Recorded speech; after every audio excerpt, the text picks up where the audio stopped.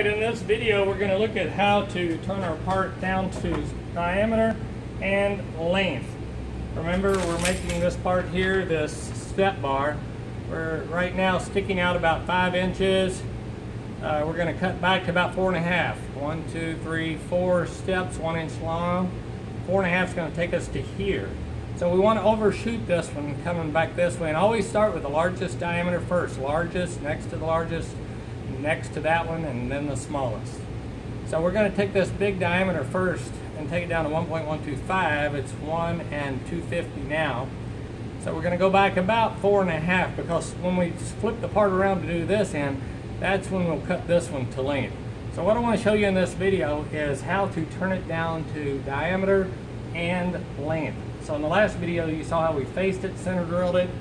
This video we're going to turn it, and I've already started turning it just a little bit, so we'll see how this does. We calculated the RPM at 355 roughly, and our feed rate is about 9 thousandths. And if you remember from the video, or the PowerPoint actually, in the PowerPoint it says our feed rate should be for roughing 10 to 20 thousandths, for finishing 1 to 10 thousandths. And our depth of cut for roughing is going to be, let's see, 30 to 60 I think is what it is, and then 5 to 30 for finishing, or whatever you need for finishing.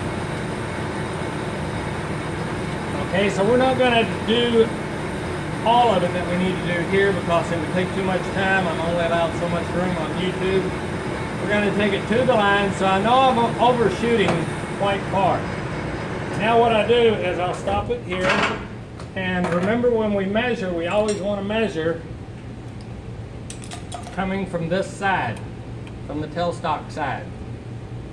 We just took about 65 thousandths off. We're at 1.185, so we need 60 thousandths to go. We'll take another 60 off of it, and then we'll get it to length. Okay, so don't be measuring this way, it's going to really mess you up, but just nice and easy. Lay your arm on the tailstock, bring your jaws in, and that way you can move them and see what the smallest dimension you get. See, going up and down, smallest dimension is the actual dimension. So I need to take about 60 thousandths off this part. If it's a hair under, I'm okay, because these are going to be threaded. Okay, so once I get to the end of my cut, I'm going to zero out my micrometer dial. Then I'm going to bring it back one round, take it back to the home position, and I'm going to take it back to where it was at 0, and then I'm going to take another 60, maybe 63. We'll see how that does. So let's take this off. Now the good thing about this end, I know I'm going to take some more metal off of this end.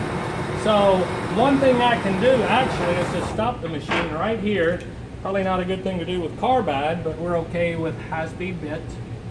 And I can measure it right here. And if you see, I'm at 1.125. And that's the diameter I want it to be. So I'll just start it back up, because this is going to be turned down to a 1/2 inch at this end anyway. So I really, if I mess it up here, I'm going to come back and clean it up and finish it up anyway. So the diameter I want to get to is 1.125. I started out at 1.250. So we want to bring it down, it was 1/8 of an inch. So I took a 60, about 61 a while ago. I'm taking 63 now. There is a little bit of play in the cross slide. We did pull the gib out the other day. We adjusted the gib. And what we'll do next is something pretty neat that you may not have seen before. But it's a way that we can get exactly 3 inches of length without using our calipers, without using a steel rule. Some people will take a steel rule and put on there and mark 3 inches. That's not the accurate way to do it. Some people will take their calipers and scribe a line at 3 inches. That's not the way to do it. They can take some Dicom blue, put on there and scratch it. It really doesn't work that well. I'm going to show you a technique that involves a dial indicator on the carriage attached to the headstock that will allow us to get exactly 3 inches. And this is key, so I want you to pay close attention to this. I'm raising the guard up just slightly because it wants to hit here. So we're going to let it go ahead and finish this cut. After this cut, I'm going to come back and show you how to set it for length, because we just did our diameter find. Now, we're plus or minus 5 or 10 thousandths on this part. This is first semester, brand new students. So we're not trying to get plus or minus a half thousandths. If we get plus or minus 5, we're doing good.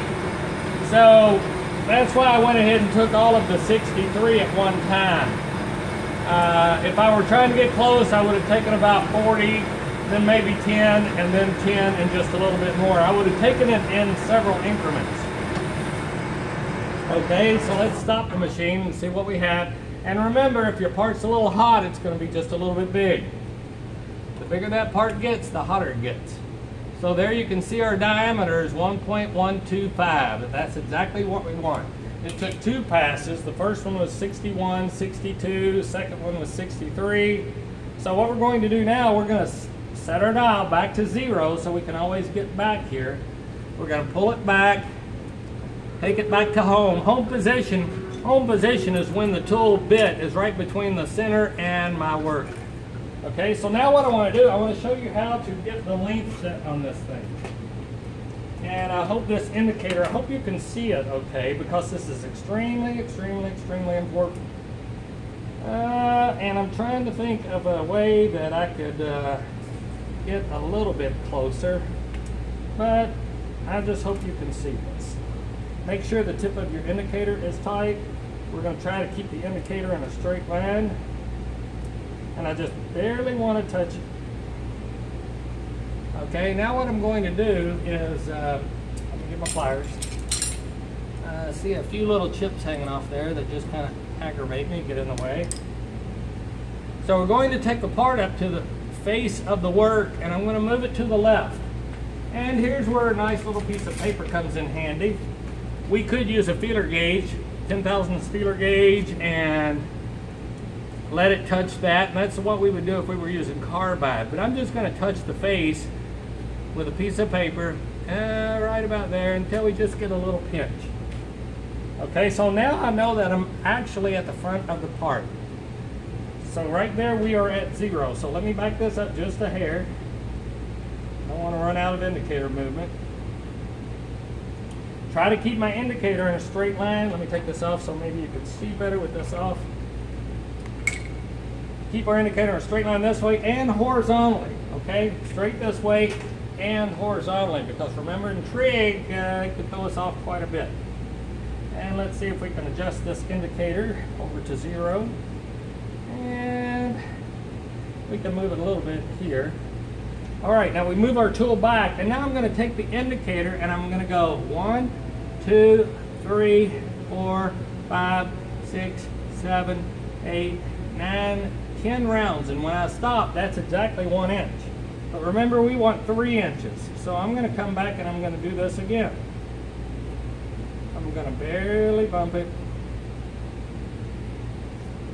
Let me see if I can raise it up a little bit so you can see a little bit better. Just like that. I'll take my fine tuner and adjust it just a little bit. And I will go another 10 rounds. 1, 2, 3, 4, 5, 6, 7, 8, 9, and 10. Now that's 2 inches. More time will give me 3 inches, because 10 rounds on this indicator is 1 inch. Hope you can see that here. We'll move it a little bit right there. And we'll go 1, 2, 3, 4, 5, 6, 7, 8, 9, and 10. Right there, from the face of the work to where the cutter is at now, is exactly 3 inches. So what I'm going to do now is a kind of a technique that we came up with some time ago. It's called the half round of bump. B-U-M-P. So I'm going to move it just about a half round.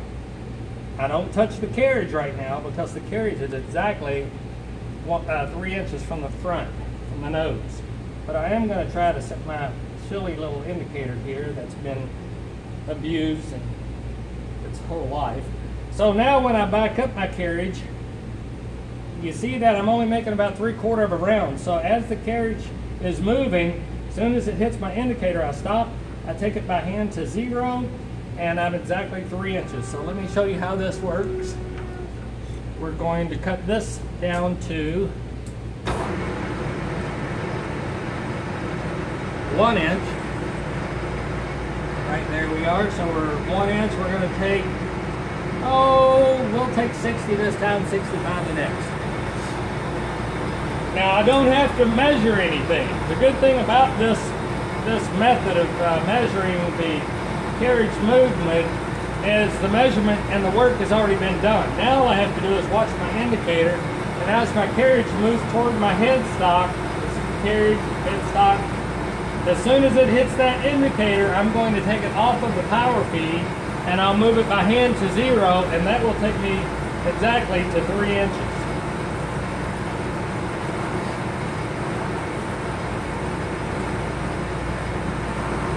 Our RPM is 355, our feed rate's 9.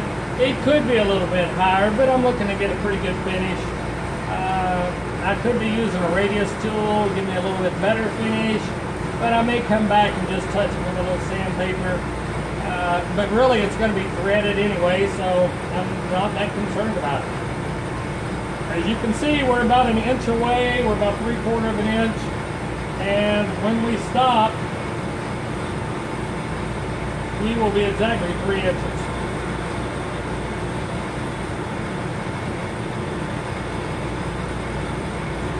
And we're just about to hit the indicator. I'm not even looking at my tool, I'm looking at my indicator. Right there, my indicator just started moving.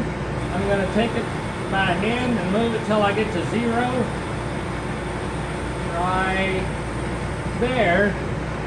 And I'm going to 0 out my cross feed dial, take it back 1 round, take it back home, and now by doing it this way I can be assured from the face of this work to this step right here I'm exactly 3 inches. Okay, so that's what I want you to do on each of your steps. So I'm going to make another video here in just a bit to show you a little bit more closely how we do this half crown to bump for length. Because like I said, we could put marks on here, we could put bluing, we could scrap lines, there's a lot of different ways to do it, but using the dial indicator on the headstock is the most efficient way and the most accurate way to get our length. Okay, again, like always, if you have questions, send me a text or an email and I'll get back to you as soon as I can. So thank you for watching.